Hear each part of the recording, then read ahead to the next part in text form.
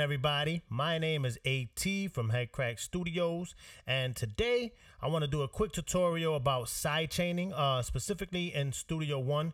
Like a lot of other people, I did start off in Pro Tools, actually Adobe Audition for those who know what that is. But I mainly used Pro Tools for a while. I'm actually using both now. I do use Pro Tools at my main studio, but I'm actually at home right now, and I do have my Studio One rig pulled up because it's just more convenient for me without the iLock and all that good stuff. But Avid still does what they do because they do it great. But we're on Studio One, and I just want to go over sidechaining because I found it real convenient in this DAW versus Pro Tools. It's just a quick overview for those that have questions or like need a technical explanation of what sidechaining is. As it reads, all I did was Google what is sidechaining. Sidechaining is a production technique used in a wide variety of music genres where an effect is activated by an audio track.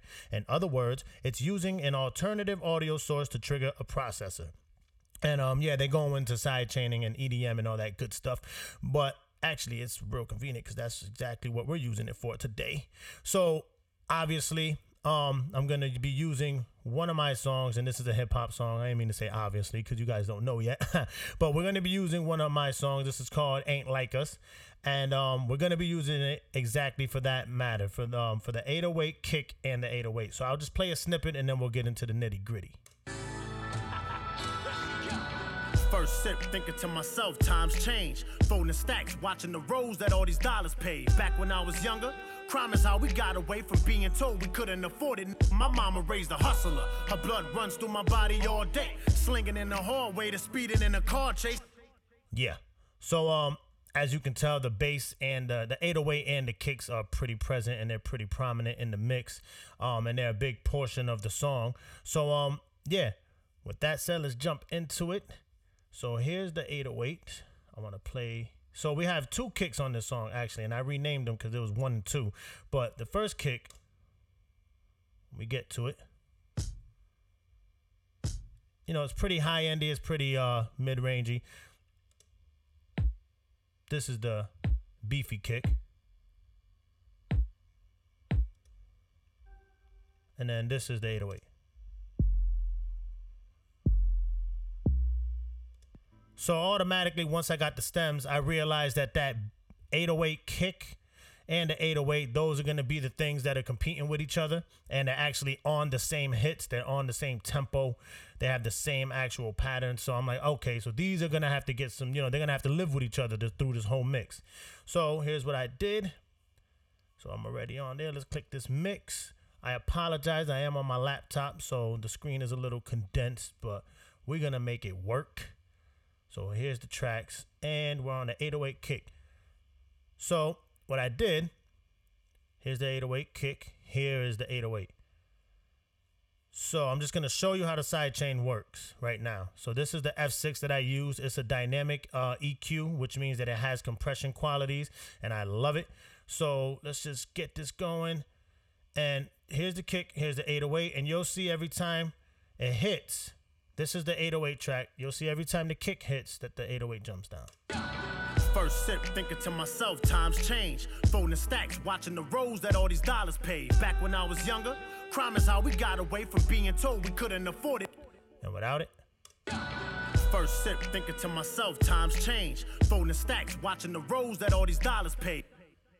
Now, if you're listening on your laptop or if you're listening on your iPhone, then you really won't notice a difference. But if you have headphones on, which I suggest, preferably studio headphones, you'll hear just the muddiness. It's not OD, like overly muddy, but it is, it's not clear enough for me because I like to hear that kick because it's hip hop. You want to hear that kick in your face, but you also want the bass. So without it, again. First sip, thinking to myself, times change. With it. First sip, thinking to myself, times change. Now, you do compromise some of the punch of the 808, but the tail end of it comes back up once the attack is done and once you get the attack and release right of the kick.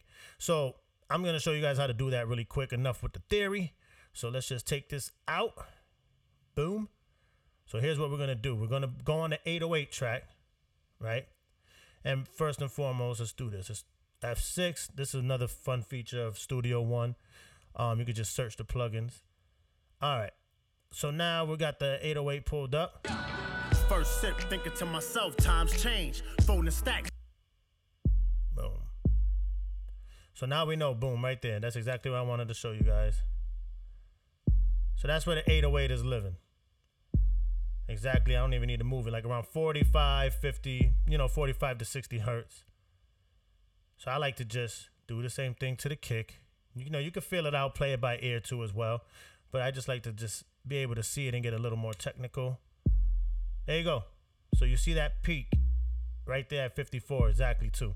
And there's no gain. So that's exactly where the 808 kick is peaking.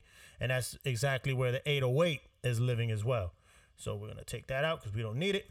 So let's just stay at 54 right now. So what we want to do right here, easy, sidechain. Want to click the arrow, 808 kick. And what that just did, creates a send.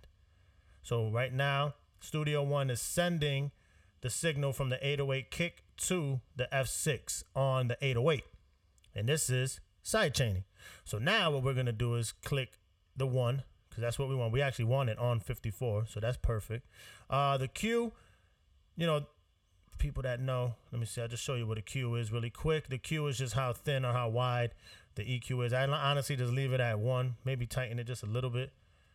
That way it's good to go.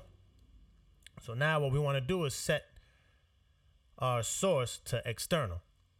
So now it's going to be getting the signal from the sidechain versus getting the signal from the actual audio clip. So now what we want to do is just treat this like a compressor right now. So now we're not even EQing, we're technically compressing. And I like to do, actually I did a slower attack on this for the reason of I wanted the 808 to have some character.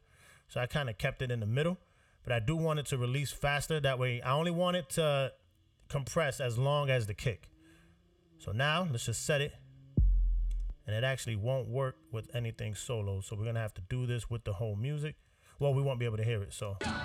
First sip, thinking to myself, times change. Folding stack. Sorry, and then we want to do the range. The range varies. I like to start at like 2 or go even lower just to see the effect and then tweak it to the point where it's right. So let's just go super low so we can see the effect happening. And then threshold, for those that know, compression is obviously where, how much the compressor is going to work. And this EQ, this plugin, has a nice display of how high the signal is in the threshold. So you kind of can gauge it from there. First sip, thinking to myself, times change. Folding stacks, watching the rows that all these dollars paid. Back when I was younger, crime is how we got. Now, as you can see, every time the kick hits, the 808 kick hits, the 808 dips out. So that's a good move because now we got some clear kick and we have the 808. But in this particular song, the 808, see, here's the 808 kick. It just drops there and the 808 comes out. But I still wanted some punch. So I kind of wanted them to blend more. So turn this. So this is how much the compressor is going to take out the 808, how much it's going to compress. I went for like -2, and let's do the threshold a little less aggressive. First sip, thinking to myself, times change. Folding stacks, watching the rows that all these dollars paid. Back when I was younger, crime is how we got away from being told we couldn't afford it. My mama raised a hustler. Her blood runs through my body all day. Slinging in the hallway to speeding in a car chase. Dollars. Sounds clean to me. You actually hear more of the first kick too. You hear more of the high end now because the kick is able to kick is able to live a little more versus getting drowned out by that 808.